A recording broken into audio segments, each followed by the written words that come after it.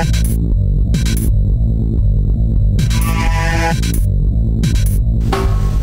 welcome to Flash for the Non-Geek, and in this lesson what we're going to do is we're going to create a looping background. Let me show you what I mean by that. Here is our superhero. He's flying through the clouds, and you've probably seen this type of effect done. A lot of Flash ads, banners do it. I'm going to show you quickly how to do it. Let me close this out. If you would like any of the files for this project, just go to nongeekbooks.com and click on the Flash Tutorials button, and that will take you to a page that has all the files. First thing we want to do is we want to open up the library, and I have 4 images here. I'm going to drag the cloud image over, and you can either use mine or you can create your own in Photoshop. Just make a really wide image of a cloud, and that's what I did here. And I want this to be aligned to the right side of the stage, so I'm going to click on my Align panel. If you don't see yours, just go to Window, Align, and we want it to be aligned centered vertically and to the right of the stage. So we click on To Stage, click on Center Vertically, and then Flush Right, and there we go. Now we're going to quickly make this a movie clip. We're going to modify, convert to symbol. We'll name this Clouds. Next, we'll double click on this, and so here's what we're going to do. We're going to click this once. We're going to go to Edit, Copy, and then Edit, Paste in Place. And we're going to drag this new copied image over to the left. Now you'll notice that when we line it up with our first image, it's not very seamless. There's like a little break here. So what we need to do is click on the copied image, go up to Modify, Transform, and Flip Horizontal. So now you can tell it's seamless.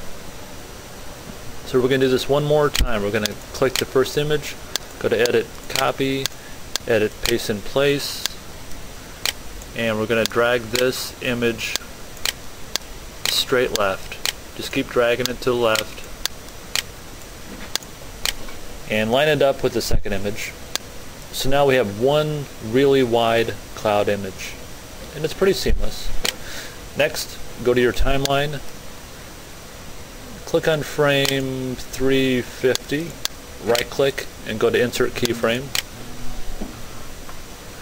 Next, right click on any frame between the keyframes and go to Create Motion Tween. If you're on Flash CS4, click on Classic Tween. Okay, so next thing we're going to do is we're going to view the rulers.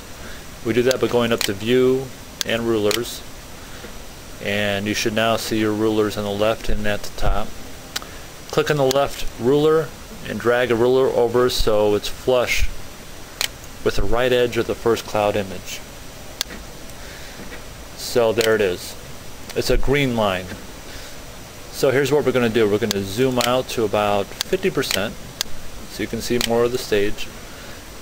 And now we're going to hold down Shift and drag this cloud image straight right until the break between the second and third cloud image is lined up with that green ruler. So that little break between the second and third cloud image should be lined up perfectly with the green ruler. Now if you go up to Control, Test, Movie, there it is. And if your animation is a little bit choppy, go to Modify, Document, and make sure your frame rate is around 30. Now if you go to Control, Test, Movie again, there you go. It should look a little bit better now. Now, the next thing we're going to do is go back to Scene 1, and we're going to open up our library, go to Window, Library, and we're going to drag over our superhero. And before we drag him over, we need to make a new layer. We don't want to put him on the same layer as the clouds. So make a new layer and name it Superhero, and drag our superhero over. And there he is. And I'm actually going to zoom in on this so you can see it better. And he's kind of getting lost. So we need to make the clouds behind him a little brighter so our superhero kind of pops a little bit more. So click on the cloud movie clip, go to properties, go to color, go to brightness, and take the brightness up a little bit of the background clouds. The next thing we're going to do is we're going to add some smoke to our superhero. So we're going to click on the superhero, go to modify, convert to symbol, select movie clip and name him superhero. We're going to double click on him and we're going to make a new layer, name it smoke. And we're going to open up our window library, grab our smoke image and drag it over. So there it is.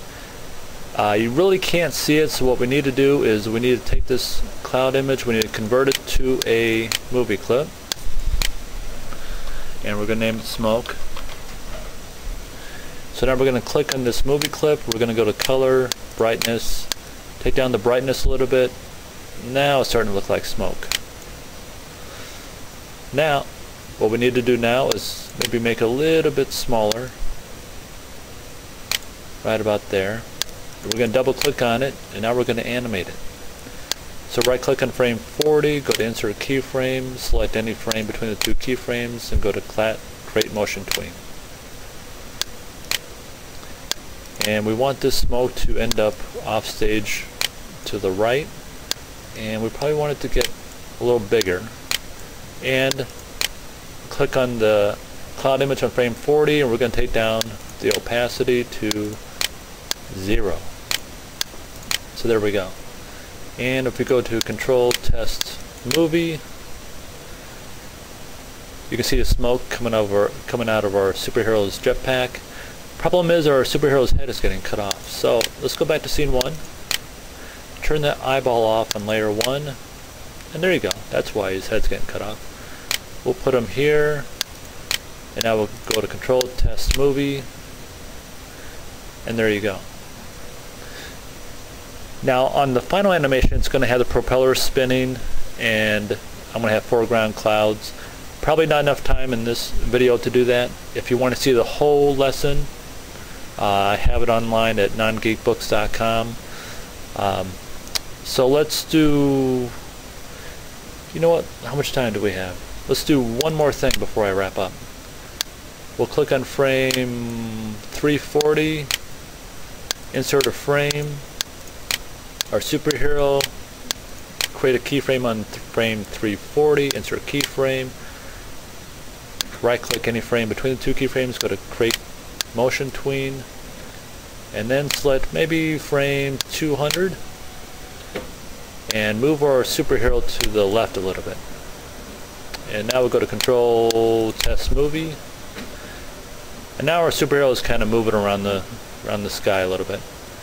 Whoa, he's I think he just disappeared off the stage. But you can play around with this. If you want to learn any more at all, just go to nongeekbooks.com. You'll see this full tutorial online, and you'll be able to do a lot more cool things with this. So anyway, that's the lesson. Hope you learned something. Thanks again for watching.